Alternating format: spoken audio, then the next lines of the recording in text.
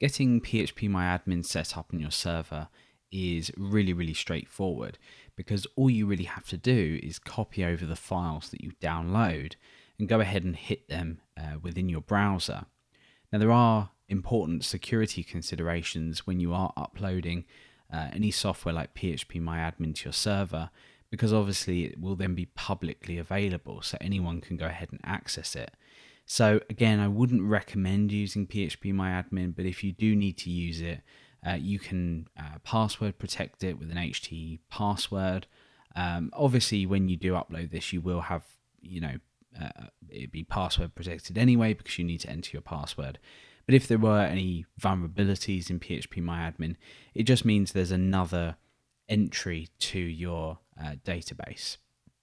So the first thing that you're going to want to do then to get phpMyAdmin up and running on your server is go ahead and download it. So if you head over to the phpMyAdmin site, you'll be able to download the latest version. Once you have that downloaded, you'll obviously have all of the files that you need to go ahead and copy over.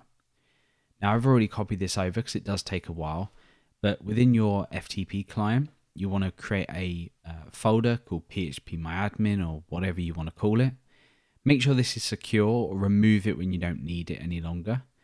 And you're going to want to copy all of them files that we've just seen over to this directory. So once that's all copied over, you will see your directory within here, or you can just go ahead and type this in to your web browser. And then you'll see the phpMyAdmin start screen. Now, phpMyAdmin has improved in the sense that all you really need to do now is go ahead and enter your username and password. So we can enter root as our username. We know that that's our username. And we can remind ourselves of our password if you didn't set one when you ran MySQL secure installation. And we can go ahead and just copy this root password. We can paste it in here and hit go, and that takes us directly in.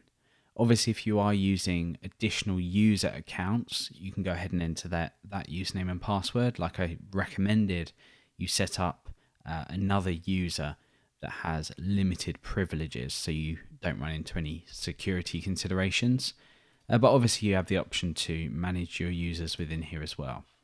So here's that project database we created earlier with that users table. We can basically just browse this as we normally would, and you can go ahead and set everything up you need in here. Again, remember that make sure that this is secure, so don't have this floating around in your root directory. So go ahead and remove it when you don't need it, or protect it with some kind of HT password, so basic HTTP authentication. And that is pretty much it. Although I wouldn't recommend using phpMyAdmin, that is how easy it is to copy it over to your server and go ahead and manage your databases this way.